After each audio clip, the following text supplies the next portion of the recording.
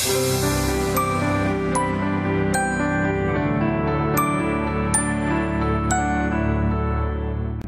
versa, right? We begin to do that. We begin fixated on what we see. Or what it can do, it can create appetites and desires in us that are challenging to experience in your marriage. Because when it comes to pornography, let's just keep it real. Pornography, in most pornography, is created from a male perspective, and all it is penetration. It's a woman pleasing a man. And a man that is addicted to porn ultimately can become a lousy lover. Because there is no foreplay in porn. There is no romance in porn. There is no mutual exchange in a lot of porn. It's a woman pleasing a man. And the woman is hot in 2.3 seconds.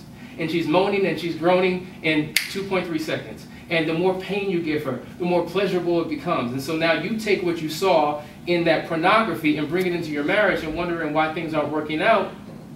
And porn is nothing more than an exaggeration, oftentimes, of a true sexual experience. And so it can be very damaging. And I know several people, personally, who've allowed porn to enter into their life, so much so, and I'm talking pastors.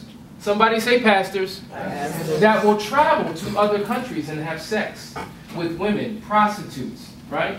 To get a sexual experience from another woman that they're not getting from home. Did I say pastor? I said pastor. Yeah. Born and raised in the church, saved, sanctified, Holy Ghost filled, all of that. But when it comes to this area, they struggle tremendously.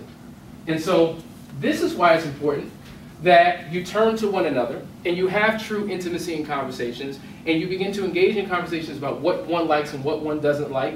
And there's so many other outlets beyond pornography that you can use to learn about new things to do and new things to try to spice up your marriage. Not that we've been involved in it.